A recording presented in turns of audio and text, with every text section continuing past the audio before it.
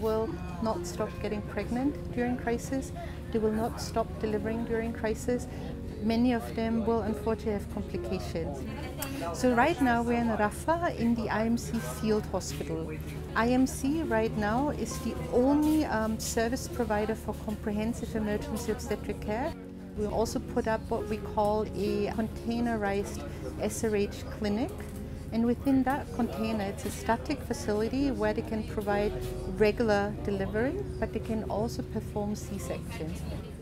The main gynecologist here said we see an increase in preterm delivery. We see an increase in low birth weight. We see an increase also of women who come with miscarriages due to the stress, due to environment. None of this should happen. But if a woman has complications, if she needs a cesarean section, if she needs safe blood transfusion, she can come here. They are able to help these women.